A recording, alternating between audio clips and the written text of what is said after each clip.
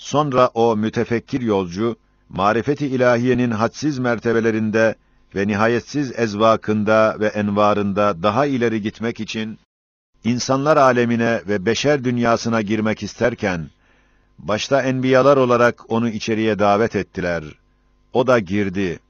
En evvel, geçmiş zamanın menziline baktı, gördü ki, Nevi beşerin en nurani ve en mükemmeli olan umum peygamberler aleyhisselam, bil'icma beraber la ilahe illahu deyip zikrediyorlar ve parlak ve musaddak olan hadsiz mucizatlarının kuvvetiyle tevhidi iddia ediyorlar ve beşeri hayvaniyet mertebesinden melekiyet derecesine çıkarmak için onları iman-ı billaha davet ile ders veriyorlar gördü. O da o nurani medresede diz çöküp derse oturdu, gördü ki Meşahir-i insaniyenin en yüksekleri ve namdarları olan o üstadların her birisinin elinde Hâlık-ı Kâinat tarafından verilmiş nişane-i tasdik olarak mucizeler bulunduğundan, her birinin ihbarıyla beşerden bir taife-i azime ve bir ümmet tasdik edip imana geldiklerinden, o 100.000 ciddi ve doğru zatların icma ve ittifakla hüküm ve tasdik ettikleri bir hakikat, ne kadar kuvvetli ve kat'î olduğunu kıyas edebildi. Ve bu kuvvette, bu kadar muhbir-i sadıkların hadsiz mucizeleriyle imza ve ispat ettikleri bir hakikati inkar eden ehl-i dalalet, ne derece hadsiz bir hata, bir cinayet ettiklerini ve ne kadar hadsiz bir azaba müstehak olduklarını anladı ve onları tasdik edip iman getirenler, ne kadar haklı ve hakikatlı olduklarını bildi. İman kutsiyetinin büyük bir mertebesi daha ona göründü.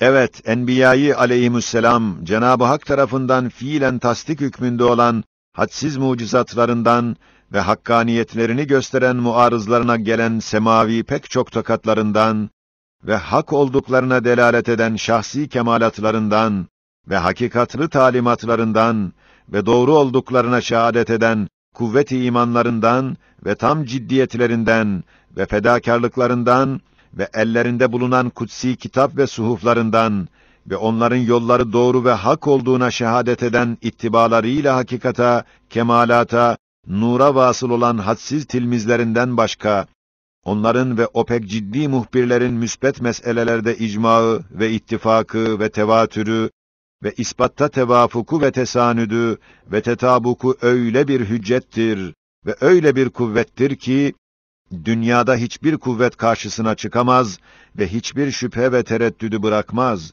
ve imanın erkanında umum enbiya-i aleyhisselam tasdik dahi dahil olması, o tasdik büyük bir kuvvet menbaı olduğunu anladı. Onların derslerinden çok feyzi imani aldı. İşte bu yolcunun mezkür dersini ifade manasında 1. makamın 8. mertebesinde La ilahe illallahu'llezî delle alâ vücûbi vücûdihi fi vahdetihi icma'u cemî'il enbiyâ'i bi kuvveti mu'cizâtihimul bâhiretil musaddika el-musaddaka denilmiş. Sonra imanın kuvvetinden ulvi bir zevki hakikat alan o seyyah-ı talip, Enbiya aleyhisselamın meclisinden gelirken, ulemanın ilmel yakîn suretinde kat'î ve kuvvetli delillerle, Enbiyaların aleyhisselam davalarını ispat eden ve asfiya ve sıddıkîn denilen mütebahhir, müçtehit muhakkikler, onu dershanelerine çağırdılar.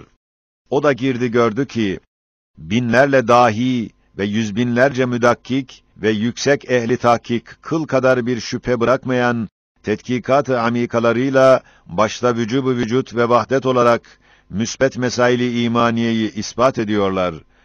Evet, istidatları ve meslekleri muhtelif olduğu halde, usul ve erkan-ı imaniyede onların müttefikan ittifakları ve her birisinin kuvvetli ve yakînî bürhanlarına istinatları öyle bir hüccettir ki, onların mecmu kadar bir zekavet ve dirayet sahibi olmak ve bürhanlarının umumu kadar bir bürhan bulmak mümkün ise, karşılarına ancak öyle çıkılabilir.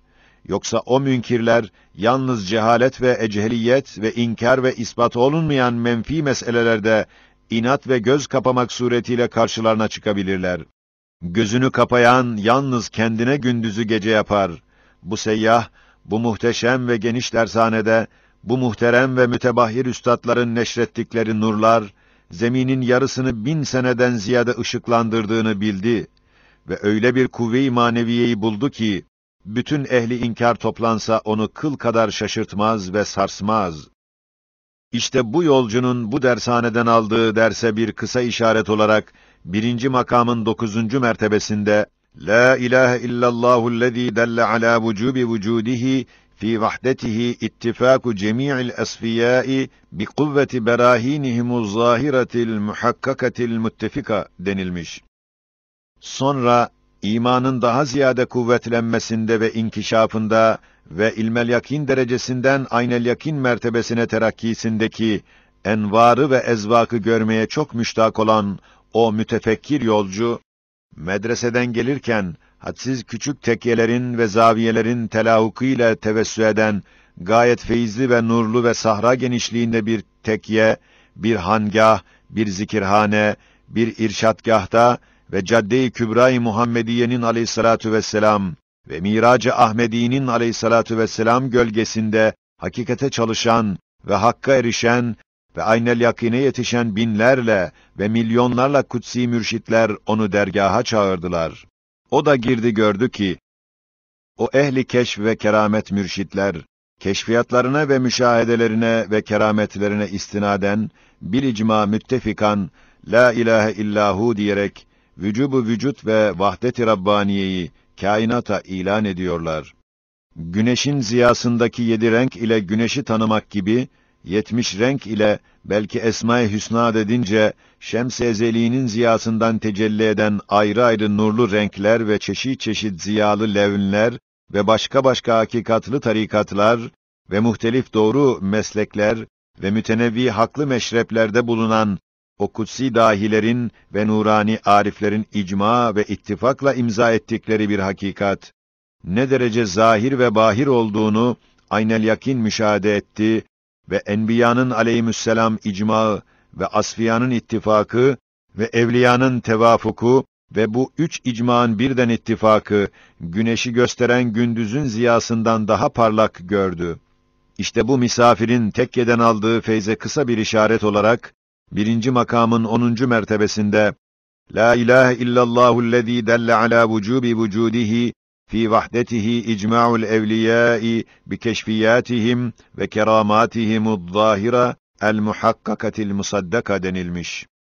Sonra kemâlât-ı insaniyenin en mühimmi ve en büyüğü, belki bil cümle kemâlât-ı insaniyenin menbaı ve esası, iman-ı billah'tan ve marifetullah'tan neşet eden muhabbetullah olduğunu bilen o dünya seyyahı, bütün kuvvetiyle ve letaifiyle, imanın kuvvetinde ve marifetin inkişafında daha ziyade terakki etmesini istemek fikriyle, başını kaldırdı ve semavata baktı.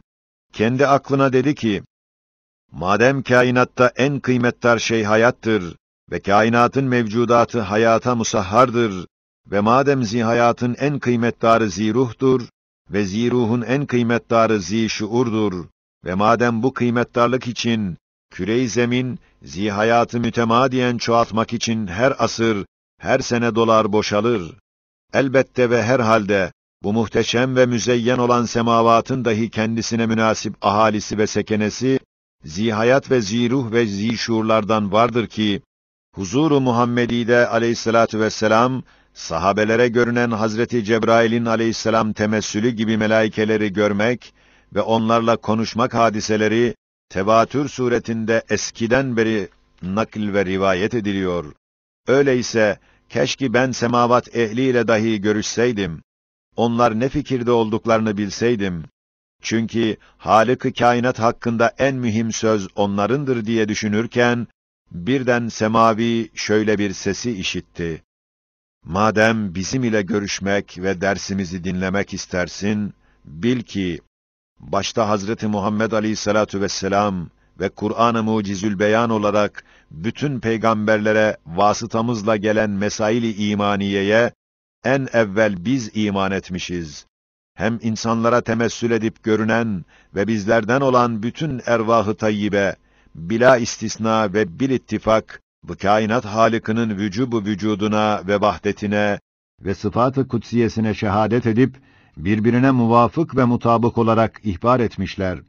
Bu hadsiz ihbaratın tevafuku ve tetabuku, güneş gibi sana bir rehberdir, dediklerini bildi ve onun nur-u imanı parladı, zeminden göklere çıktı. İşte bu yolcunun melaikeden aldığı derse kısa bir işaret olarak, 1. makamın 11. mertebesinde, La ilahe illallahul vacibil vücudillezî delle alâ vücûbi vücûdihi fî vahdetihi ittifâkul melâiketil mutemettilîne li enzârin nâs vel mütekellimîne ma'a havâsil beşeri bi ihbârâtihimul mutetâbikatil mutevâfika denilmiştir. Sonra pür merak ve pür iştiyak o misafir, alemi şehadet ve cismani ve maddi cihetinde ve mahsus taifelerin dillerinden ve lisan-ı hallerinden ders aldığından, alemi gayb ve alemi berzahta dahi mütalaa ile bir seyahat ve bir taharri hakikat arzu ederken, her taife-i insaniyede bulunan ve kainatın meyvesi olan insanın çekirdeği hükmünde bulunan ve küçüklüğüyle beraber manen kainat kadar inbisat edebilen müstakim ve münevver akılların, selim ve nurani kalplerin kapısı açıldı. Baktı ki onlar alemi gayb ve alemi şehadet ortasında insani berzahlardır ve iki alemin birbiriyle temasları ve muameleleri insana nispeten o noktalarda oluyor gördüğünden kendi akıl ve kalbine dedi ki: "Gelin, bu emsalinizin kapısından hakikate giden yol daha kısadır. Biz öteki yollardaki dillerden ders aldığımız gibi değil, belki iman noktasındaki ittisaflarından ve keyfiyet ve renklerinden mütalaamız ile istifade etmeliyiz," dedi, mütalaya başladı. Gördü ki, istidatları gayet muhtelif ve mezhepleri birbirinden uzak ve muhalif olan umum istikametli ve nurlu akılların, iman ve tevhiddeki ittisafkârane ve rasihane itikatları tevafuk ve sebatkârane ve mutmainane kanaat ve yakinleri tetabuk ediyor. Demek, tebettül etmeyen bir hakikata dayanıp bağlanmışlar ve kökleri metin bir hakikata girmiş kopmuyor. Öyleyse bunların noktayı imaniyede ve vücub ve tevhidde icmaları hiç kopmaz bir zincir-i nuranidir ve hakikate açılan ışıklı bir penceredir. Hem gördü ki, meslekleri birbirinden uzak ve meşrepleri birbirine mubayin olan o umum selim ve nurani kalplerin, erkan-ı imaniyedeki müttefikane ve itminankerane ve müncezibane keşfiyat ve müşahidatları birbirine tevafuk ve tevhidde birbirine mutabık çıkıyor. Demek, hakikate mukabil ve vasıl ve mütemessil bu küçücük birer arş-ı marifet-i Rabbaniye ve bu cami birer ayne-i samedaniye olan nurani kalpler, şems-i hakikate karşı açılan pencerelerdir ve umumu birden güneşe aynedarlık eden bir deniz gibi bir ayne-i azamdır. Bunların vücubu vücutta ve vahdette ittifakları ve icmaları, hiç şaşırmaz ve şaşırtmaz bir rehber-i ekmel ve bir mürşid-i ekberdir. Çünkü hiçbir cihetle, hiçbir imkan ve hiçbir ihtimal yok ki, hakikattan başka bir vehim ve hakikatsız bir fikir ve asılsız bir sıfat, bu kadar müstemirrane ve rasihane, bu pek büyük ve keskin gözlerin umumunu birden aldatsın, galat-ı hisse uğratsın. Buna ihtimal veren bozulmuş ve çürümüş bir akla, bu kainatı inkar eden ahmak sofistailer dahi razı olmazlar, reddederler diye anladı. Kendi akıl ve kalbiyle beraber, "Âmentü billah" dediler. İşte bu yolcunun müstakim akıllardan ve münevver kalplerden istifade ettiği marifet-i imaniyeye kısa bir işaret olarak 1. makamın 12. ve 13. mertebelerinde La ilahe illallahul vacibul vücudillezî delle alâ vücûbi vücûdihi fî vahdetihi icma'ul ukulil müstakimetil munevvere bi i'tikâdâtihel mutevâfika ve bi kanâ'âtiha ve yakînâtihel mutetabika ma'a tehâlufil istidâdâti vel medâhibi ve kezâ delle alâ vücûbi vücûdihi fî vahdetihi ittifâkul kulûbis selîmetil nurâniyye bi keşfiyâtihel mutetabika ve bi müşâhedâtihel mutevâfika ma'a tebâyünil mesâlik vel meşârib denilmiş.